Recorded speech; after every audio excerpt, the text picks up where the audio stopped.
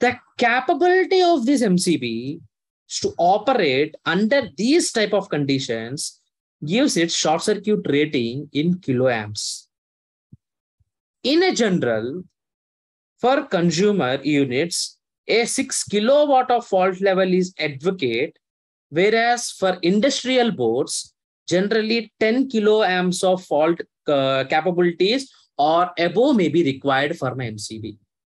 This is a short circuit withstand capability, what we discussed for the breaker. For the consumer, generally for us, 6 kiloamps of fault current is advocate. It's fine for us. But for the industrial boards, where you are selecting the MCB for industrial purpose, then you should it should be a 10 kiloamps of the fault capabilities or above may be required for MCBs. And if I am talking about the type of the curves in the MCB, we are having different types of curves in the MCB.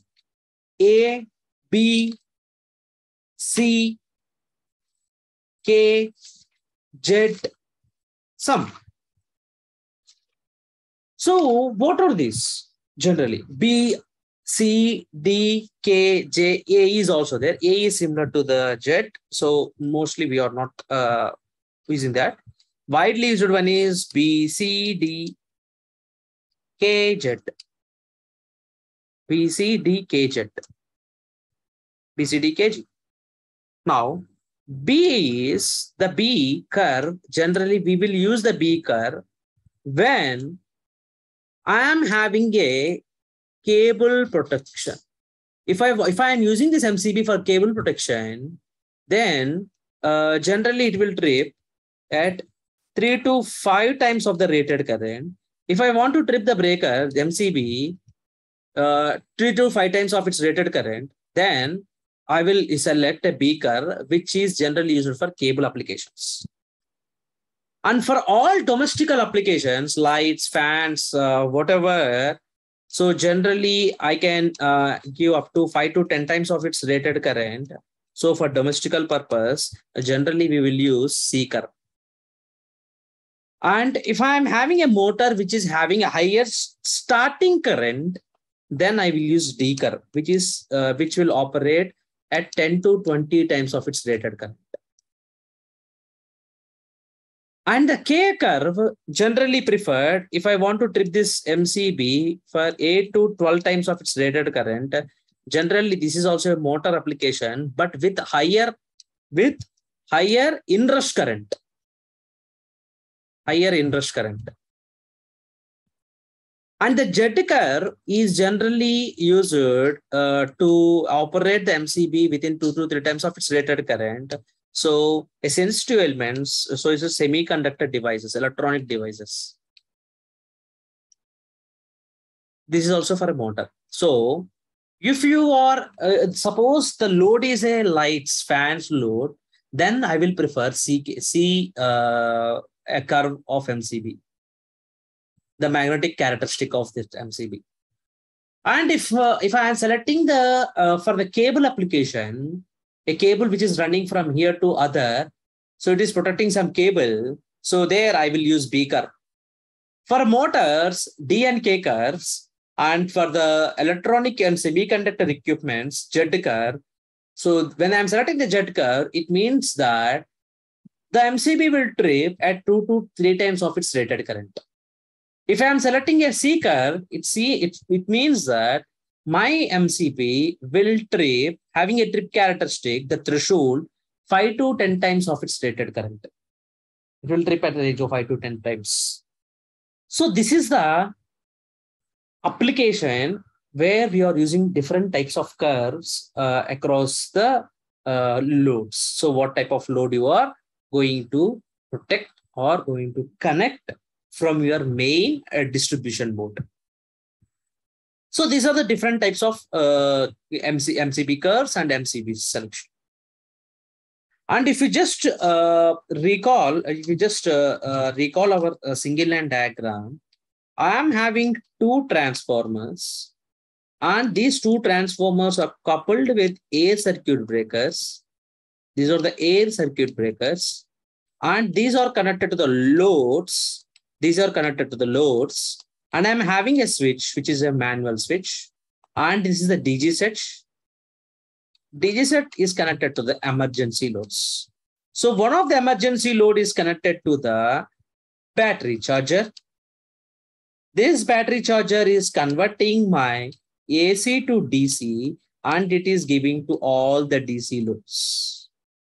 And the emergency loads of DC, the relays, operating coils, and the lights and SAS inverters. So I am providing again a supply from my battery bank. And these are the loads may connecting to some other distribution board. And from this distribution board, it is connecting to the switchboards. And from the switchboards, connecting to the fans, lights, so on. So the number of sub-distribution boards depends upon your project. If it's a simple small project like 1 megawatt or 2 megawatt scale project, so number of distribution boards will be less. And if it's a small factory, then also it would be less. But if I am talking for a big substations or big power plants like 100 megawatt, 200 megawatt, or 1000 megawatt, 1 gigawatt of solar, so these distribution boards are the number of distribution boards will be high because of the area was more, right? So if you are taking all the cables from one point, it would be very, very costlier for you because of the cable and the cable trenches. So in the cases of the main substations, big substations or big plants, solar plants like 500 megawatt solar plant or 1000 megawatt solar plant, generally what we preferred is we are using the same setup. This setup, suppose this is my solar plant of 1000 megawatt. I am using this setup here and I am feeding the loads for this. And I am using the same setup here and I am feeding the loads for this. Same setup. So this will decrease my cable cost and also the rating of these transformers, everything. If I'm selecting the transformer for entire all the loads, the transformer size will be very, very big. And the all loads are depending on only one transformer. If this transformer fail, whole 4 blocks will fail. So to maintain a reliability, I am increasing this setup several times. Like here I am having 2 transformers, DG set and battery charger, and this is using for this block. And I'm using this block. So this will decrease my cable cost. It would be economical solution. Even though you are increasing the number of transformers, the trench, the cable, losses, everything, the reliability, everything would be good compared to the single mode of supply. But if I'm talking about 1 megawatt scale or 0.5 megawatt scale, then only one, for substation, only one set of this setup is required. If I'm talking about the plants, solar plants, then we required 4-5 setups of this. And again, you have to think, for this block, how many loads are there? And these loads are failed, what would be the happen? So you have to do the reliability analysis for this, for this, for this, and for this.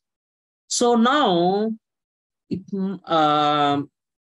might be it might give the result that I'm talking about the solar, so only 12 hours of generation.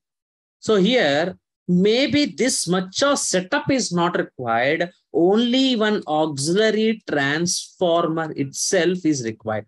No need of all this. Only auxiliary transformer and battery bank. That's it. Depends on the load and depends upon the application, depends upon the project and downtime, everything.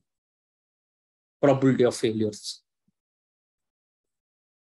So you have to do the reliability analysis and at all these cases, if you're dealing with a large scale megawatt plants. So this will give my auxiliary distribution. And in some cases, what they will do is they will place an auxiliary transformer here and they will place auxiliary transformer here. And they will place auxiliary transformer, they are feeding, right? So, and they are connecting this auxiliary transformer bus to this auxiliary transformer bus. This auxiliary transformer bus to this auxiliary transformer bus to maintain reliability. If this auxiliary transformer is failed, then this auxiliary transformer is feeding all these loads. And if it fails, this will feed these loads also. Kind of a reliability, running only one cable from here to here. Good. So you have to think, it depends upon the project to project team. So it's not a standardized design. You can design based on your requirement and the project. Totally depends on the project specific. So this about the auxiliary system distribution. AC as well as the DC. DC feeding from a battery chargers. If battery charger failed or AC power failed or the output exceeding output required, the load required more the output actually I'm getting exceed from the battery charger, then my battery banks will comes into the play and they will support the system. That already we discussed in our last session. So this is about the auxiliary system distribution.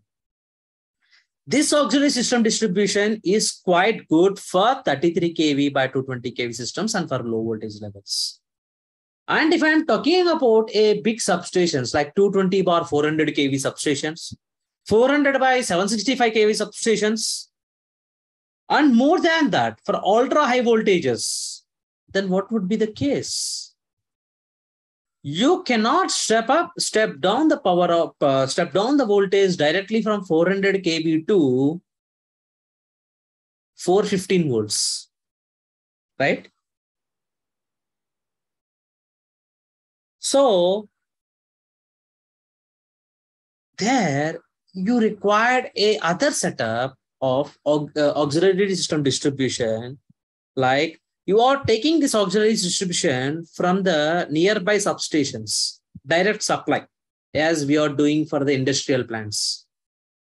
Or else, if you are having some 220 kV or 400 kV network, you can step down again a 220 kV to 33 kV, 33 kV to 11 kV, which is a costlier, 33 kV to 415 volts, which is a costlier thing because you are placing a 220 by 33 kV transformer. Nowadays, the auto transformer, which is stepping up the 220 kV to 400 kV, having a tertiary winding, which is placed for stability purpose. So you can use that winding, which is rated for 66 kV. So you can take the 33 kV voltage from that, and you can, or 66 kV from that, and you can step down to the 415 volts, and you can give this auxiliary supply. That can also be done. Then what about the reliability there? If the transformer failed, entire auxiliary system will fail. So the next option is I am taking a outside supply from the nearest grid substation. Auxiliary supply I am taking to my station. So this is the general different types of ways to explore on the connectivity of this auxiliary system distribution team. So if you have any doubts, you can ask now.